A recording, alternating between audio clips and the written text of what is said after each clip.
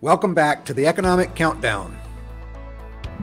Please remember to like, comment, subscribe, and share. After Electoral College affirmed Biden win, Ron Johnson will hold a hearing to probe the 2020 election. One day after Senate Majority Leader Mitch McConnell said plainly that Joe Biden was the president-elect, Wisconsin Republican Senator Ron Johnson is holding a controversial hearing Wednesday to probe the 2020 election. Johnson, who chairs the Senate Homeland Security and Governmental Affairs Committee, has invited two Trump campaign lawyers who tried to overturn the election results in Nevada and other states, as well as former independent counsel Kenneth Starr, who was part of President Donald Trump's impeachment defense. In other news, McConnell and Schumer say they hope to strike a COVID aid deal soon.